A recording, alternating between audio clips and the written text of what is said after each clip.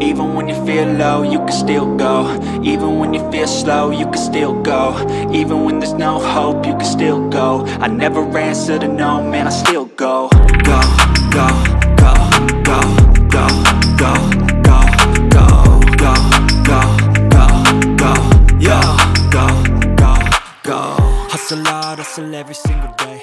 I'll be making No cups to be won here at Shamrock Park today, but it's still a special occasion for Manchester United fans here to see their hero. And there's him. This is Keane. Trying to find some room, and he has! Christ, this goal! We've been entertained before the game by the community circus, and we also had the wild geese dropping in.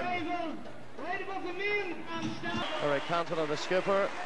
The result today not important, of course, but the people here, they'll be hoping for a gutsy performance from Portadown, but above all they'll be looking for a bit of quality, a bit of class from Cantona and United. That's what they're all here to see.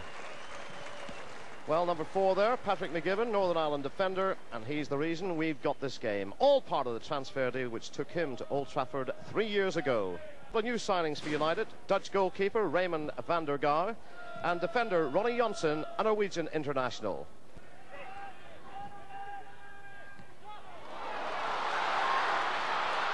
Here we go through, it's Roy Keane. It's 1-0, but the flag is up.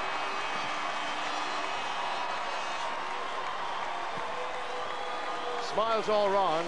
Had it been a Premiership game, there might have been a few more complaints. But look at the strength of Keane. Powerful runner. And the finish was oh so easy, but it didn't count. Peebles.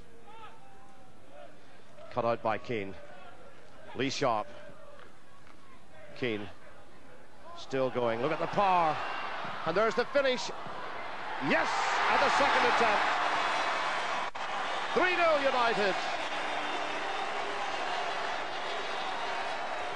29 minutes gone.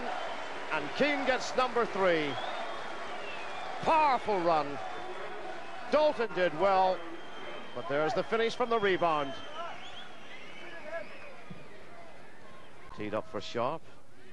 Here's Keane. We're inside the last minute of this first half. Keane drills it in. Scholes! That's the hat-trick. Great smile there from Paul Scholes. Roy Keane going off. Simon Davies is the other man coming on. First half it was a little bit frightening, to be honest. I think we saw the full power of what they can achieve. I think if this hadn't been their first game and they'd have left all the players on, it could have been well into double figures. Puts it into context when you're buying Stevie Livingston for 20,000 and they're buying Cruyff and these guys for millions. Obviously, we had a difficult week coming back from Europe, and obviously we had to go to work on Friday, and they didn't. So there's a bit of a difference there. Problems for midfielder Roy Keane. The referee David Ellery saved him from the shame of a pre-season red card. He asked the United manager Alex Ferguson to substitute Keane, which he then did, as the match threatened to get out of hand with some rather fiery tackles and some hot temper as well. Maybe Manchester United were still a bit shell-shocked from their midweek defeat in Italy, because Ajax outwitted their defence time and again. Their Zairian forward Musampa just thwarted by Schmeichel. In contrast, the United attack was suffocated by Ajax's smothering blanket of a defence, and when they did break through, they couldn't make the chances count. It was fitting in a low-key and physical game that the first goal should come from a free kick, and Ajax deserved their lead. Frank de Boer's 30-yard shot threading past the wall and past Schmeichel. You might think a more positive dive could have stopped it. And moments later, United's best chance of the half went begging, a bad back pass giving Cantona a free long-range pot at goal, but his shot ended up tamely in a grateful goalkeeper's arms. At half-time, Alex Ferguson looked none too happy, and he was even less pleased when a wild Roy Keane tackle prompted the referee to advise that he be substituted before he was booked or worse. But at least United's persistence paid off when, with all but 12 minutes of the second half gone, Schmeichel smashed a free kick upfield and the ball flicked through to McClare, who just made enough contact to get the ball over the line. A typical English goal seemed to have earned a shootout chance, until, with 5 minutes left, The United defence gaped open again, and this time Musampa made no mistake.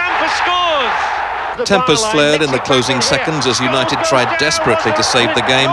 It had been a frustrating 90 minutes. Christopher Terry, Sky News.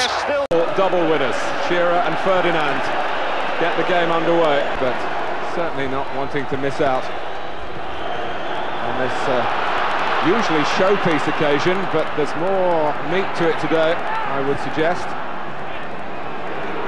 The rivalry intense. Ginola likes to hit them with the right foot. Optimistic range that time. Flip forward by Scholes was usefully delivered. And this is Keane. Only got Cantona, although others were arriving. But vital factors in the way the Premiership was won. Keane. Sat up for him. Well, they've started the better side. Start to this game.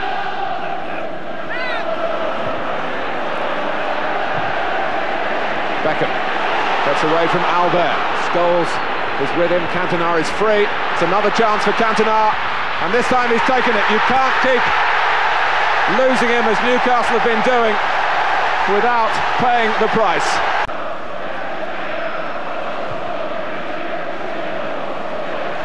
Diggs, Cantona pulling away from Albert again. Not coping with the quality of his work off the ball, let alone what he does when he's in possession. And here's another one. Beckham's cross, and Nicky Butt flying in with the header. Well, if this is only a curtain raiser, Martin, for the rest of this season, what have we got to look forward to? Well, they didn't lose the ball, Martin, because Philippe Albert, just on the edge of the box here, had gone forward. He took a chance. Again, a less than charitable exchange. Oh. Well, Cantona, who kept out of things so much when he came back last season. It was between Asprilla and Gary Neville. Paul Durkin thought that Albert and Gary Neville, rather. Paul Durkin thought that Albert had been fouled. Manchester United didn't think so. They really packed the 18-yard box with red shirts. Well, if you've enjoyed Manchester United today, highlights on Tuesday night on Sky Sports of their match against Inter and Paul Ince. No flag. Beckham. 3-0.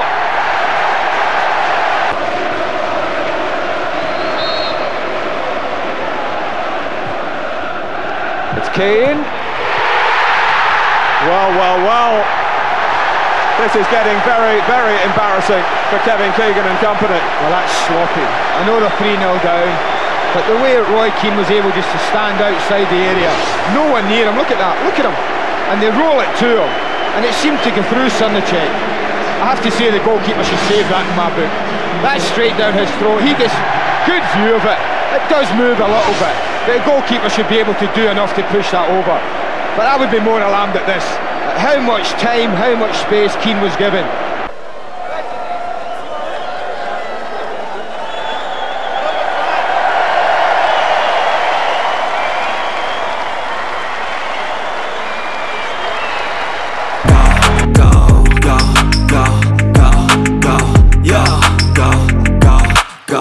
Hustle hard, hustle every single day.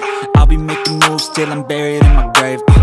To the system, I don't wanna be a slave. I've been doing shit my way, or the highway.